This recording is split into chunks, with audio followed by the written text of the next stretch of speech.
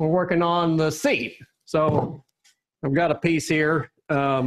This is white pine. What other woods would you use, Curtis?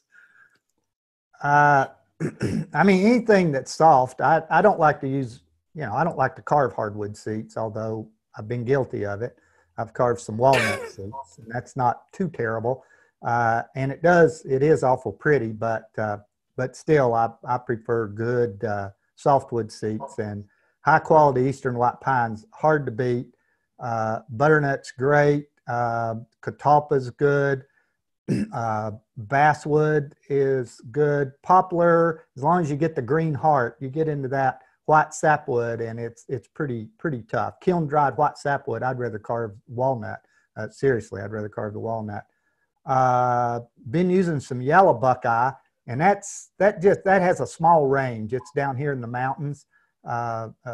Just grows fairly near the creeks.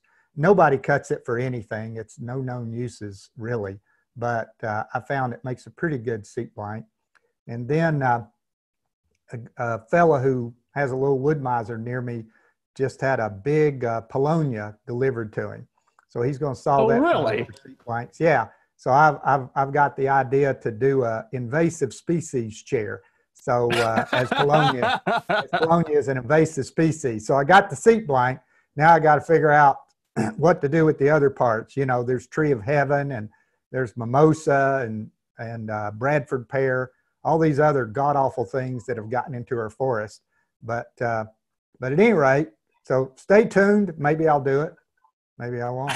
That's great. I love it. So this thing has been drying for 2 years in my attic or so. It came from the Biltmore estate in Asheville, where they do a bunch of logging on their acreage.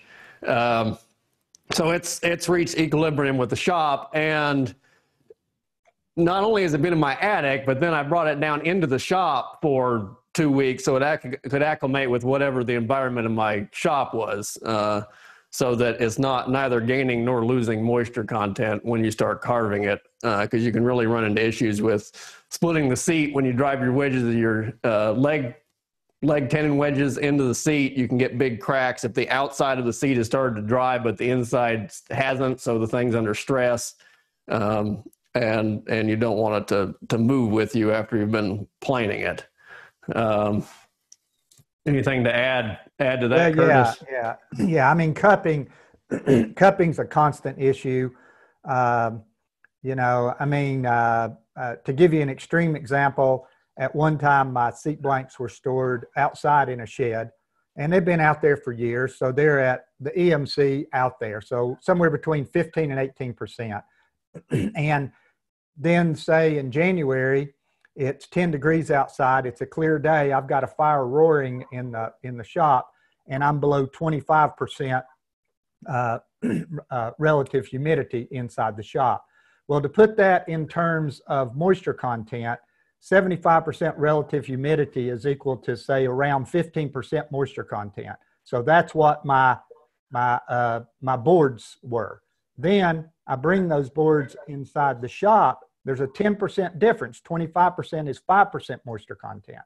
And I start carving that seat, and the seat gains and loses most of its moisture through the end grain. So I'm opening up end grain, and that seat's trying to equalize with the environment inside the shop, and it will cup really bad with you.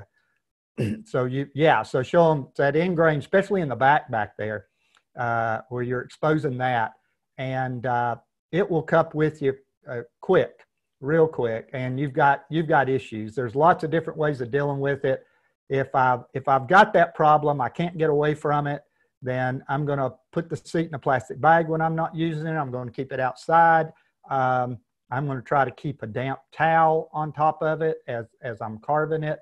Anything to keep that thing flat, because it'll cause you lots of problems if it cups with you. So you want to watch out for that. So speaking of cup, if we look at the seat from the end, you can see it dried with quite a bit of cup in it. See how much that thing's rocking on there. And so the first thing we want to do is flatten this seat. so that we have a flat reference surface to measure from when we bore and ream our holes. A lot of 18th century chairs, they didn't even bother with this, but certainly most modern chair makers pay a lot of attention to flattening our seat first.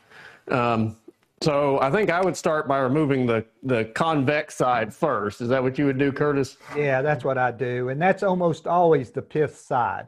You know, on occasion I've seen it opposite, but it's really rare, you know. Yeah. So the pith side is always the convex side. So the growth rings try to straighten themselves out is what happens in that.